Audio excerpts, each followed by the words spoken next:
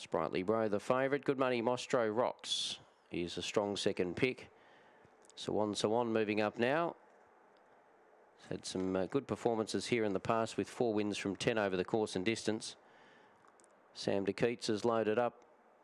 John Bell will be the next for Jason Nibbs by St Pierre from Belhaven, third at Warragul last start, and Leo Rose for Sharon Lee Chignall was second at Sale last run.